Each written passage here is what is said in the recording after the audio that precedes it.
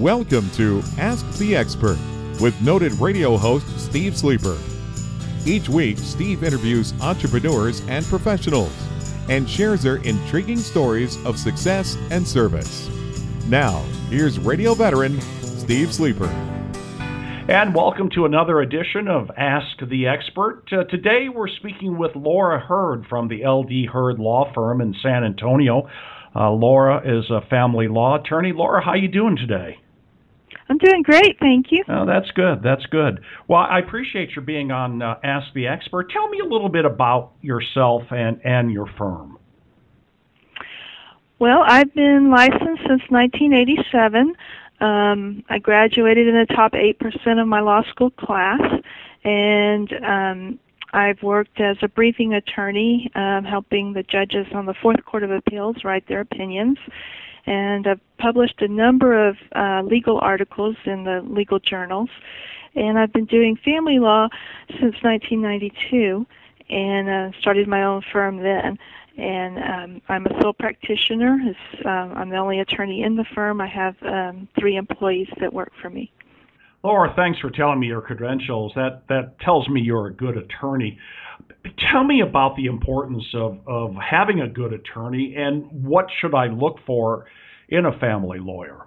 Well, I think it's really important to have that initial consultation, and you sit down and talk to the person that you're thinking about hiring and make sure that it's somebody that you feel comfortable talking with. It's almost like hiring a counselor in terms of you're going to end up sharing a lot of embarrassing things with this person before it's over with.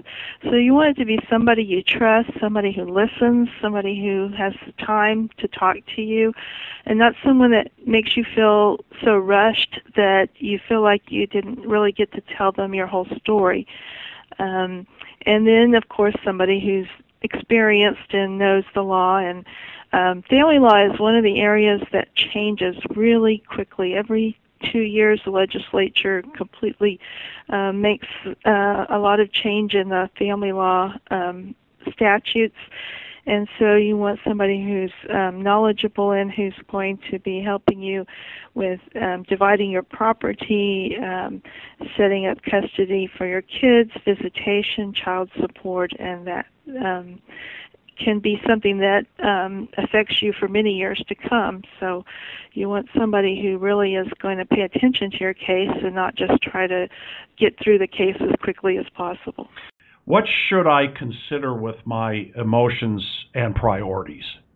Well, in terms of the lawyer that you choose, you want to make sure that that lawyer really takes the time to listen and doesn't get distracted. When you start telling them about the things that matter most to you and they cut you off and say, I'm busy, we'll talk about this another time, then you know that person really is too busy to take your case.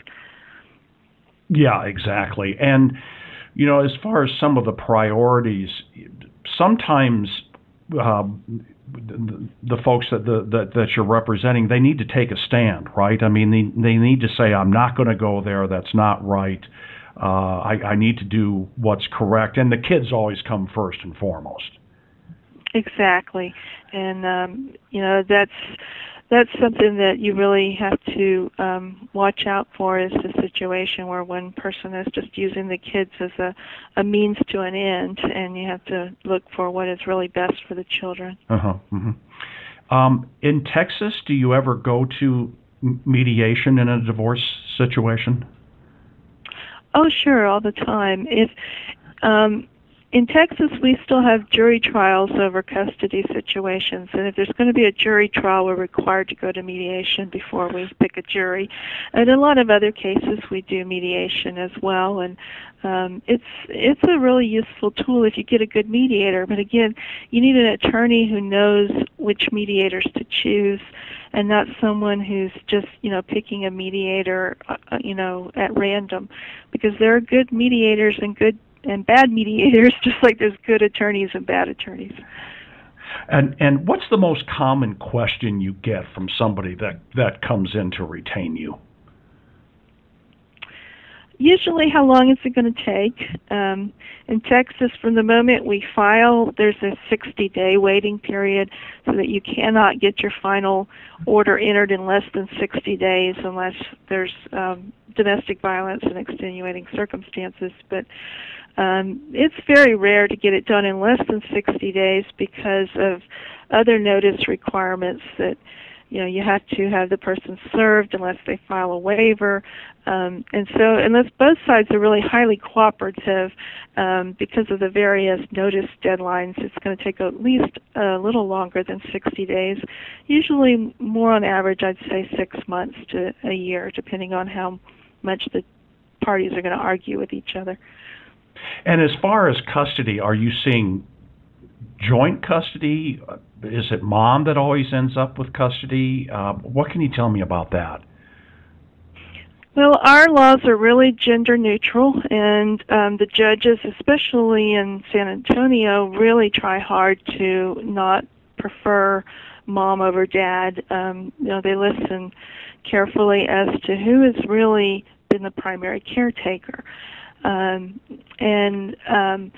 So we do joint custody as a rule. They have to actually find a reason not to do joint custody. If they don't want to do joint custody, the judges have to have a good reason not to.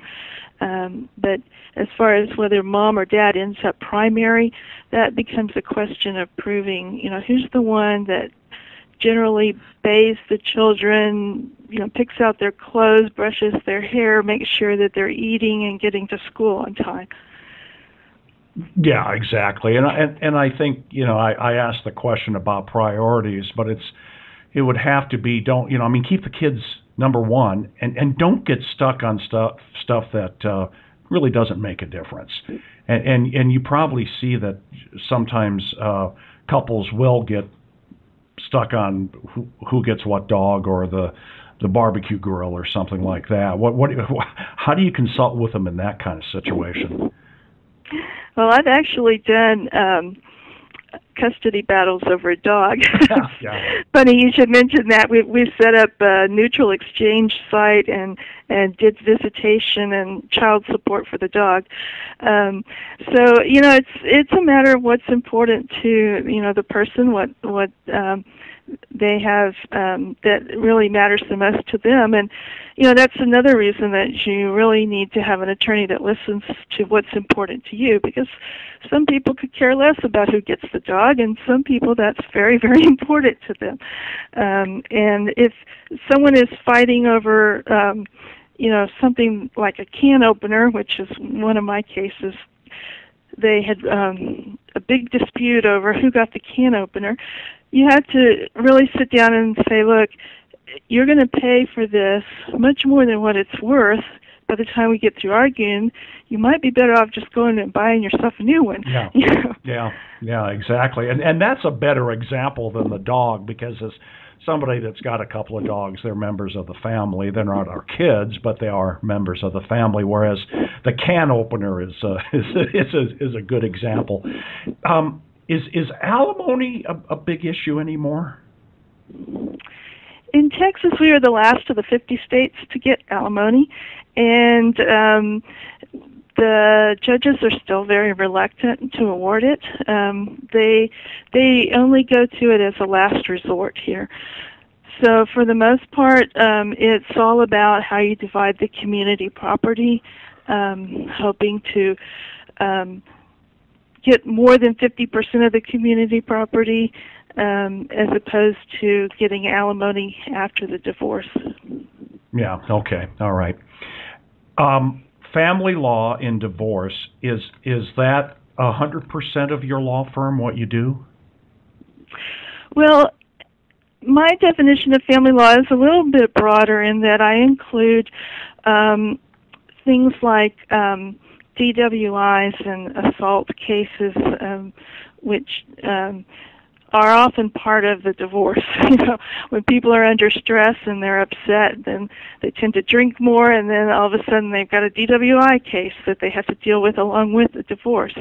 And also, of course, estate planning. Once you get divorced, you need a new will, and I do a lot of wills and probate. And I've had cases where in the middle of the divorce, the other side unexpectedly died, and so we end up changing that from a divorce case to a probate case. Mm-hmm, mm-hmm. Then this brings up other things that you should be looking for in a family law attorney, because there's so many extra circumstances like substance abuse. You have to defend people for DUI, that type of thing. Is there such a thing as an amiable divorce? Oh, yes. Okay. I do have times where the couples come in and they've worked out all their differences, and they just really need to make sure that the paperwork reflects what they think that their agreement is, because you may have one understanding of the agreement and somebody else has a different understanding of the agreement, or you're pretty sure that y'all are on the same page, but if it doesn't get written up correctly, 5 years down the road, one of you gets remarried, and all of a sudden they're going by exactly what did those words on that paper say, and not what did we really intend when we wrote it down. So you want to make sure that your divorce decree actually reflects what you really agreed to. Yeah, absolutely. And I'm looking at your website right now, and it says wills, trust, and powers of attorney, and we talked a little bit about that. But what else should I know about that?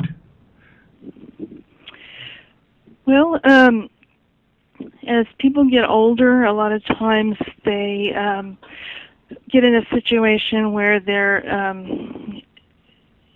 have dementia or Alzheimer's, and they need a guardian. And so with the power of attorney, we avoid guardianship a lot of times, and guardianship is very expensive and time-consuming. And so the power of attorney is a way of helping your family to cope with taking care of you in a less expensive and traumatic way.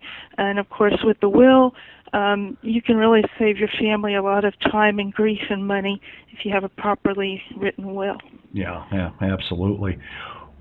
Is there anything else I should know about your law firm, the L.D. Hurd Law Firm? Just that, we grew up here in San Antonio and in this area. We're here to stay, and we know the area. We know the judges. We know what the customs are in this local area, and also we really emphasize in this law firm that we're here to help people. We care about people. We're not just here to get through as many cases as possible in a day, but we really want to make a difference in people's lives. It's about service, isn't it? Right. Yeah. And if the couple decides in the middle of the divorce they want to reconcile, I'm not going to stand in the way and say, no, I'll make more money if you get divorced. Yeah. I'm here to help you as a person, not just to make money.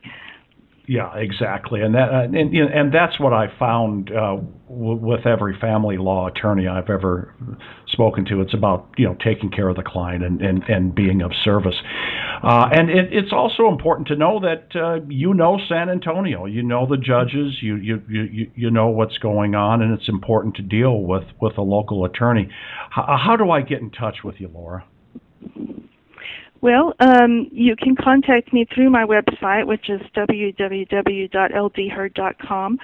There's a contact me page, or you can always call 210-655-9090. And again, the website, ldhurd.com, and that's always good to know. And our guest today has been Laura Hurd from the Hurd Law Firm in San Antonio. Laura, thanks very much for being on Ask the Expert.